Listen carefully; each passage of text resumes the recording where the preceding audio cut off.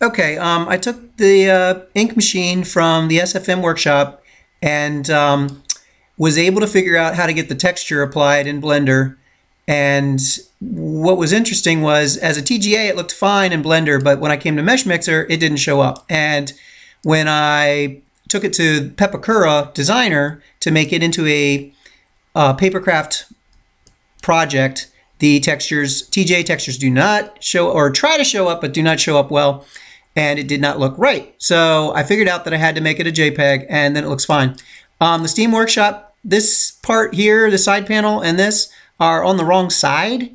So I'm going to mirror it and try to attach it over here instead. Let me show you what I came up with the Papercraft. Because the model is giving me all kinds of trouble, the Papercraft just is not working well. Until we can edit the model and close these faces up properly, which I can't seem to figure out, I'm going to have to put a hold on making the Papercraft.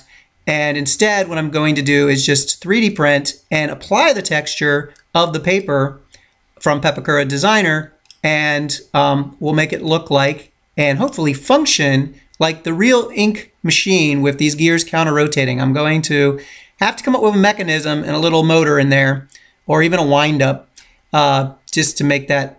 That would be kind of neat. Just do a wind-up motor and make them counter-rotate for now. So that's my idea. This is going to take a couple videos to bring to fruition. So far, I will show you what I did with the Papercraft and how I have gotten a couple of these parts made. So, all right, now once you print out, then we're going to do the ink machine first. We got to do a whole lot of cutting. Cut faster! Cut faster! We need this done! We need it done now! Cut faster! And then the folding begins. And believe me, it's going to take a while to fold all these. Right along all these dotted lines. Fold, fold, fold. So, I'm not going to bore you guys, because it's going to really take a long time. So, I'll be back after I fold all these. When I start to glue them, now some of them are kind of hard to see. I may have to refer back to the original Pepakura, because some of these are very hard to see in the darker areas. So we will continue to fold and get back to you once we're all folded up here. Okay? And what would it be without some cringy song? We like to fold it. We like to fold it. We like to fold it. Oh, okay. All right. This is either a very good patience developer or a complete and total waste of time. So now we gotta go get the paste and start gluing each and every one of these little tabs together. You think you can do it? Well, I need to get some paste because I don't have any paste down here.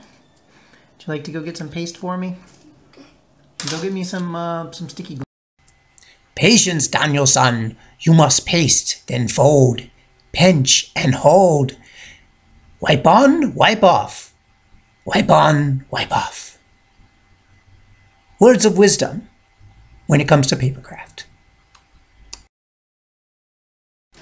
In the next video, I will show you how I 3D print the model and apply the Papercraft texture right to the outside of it.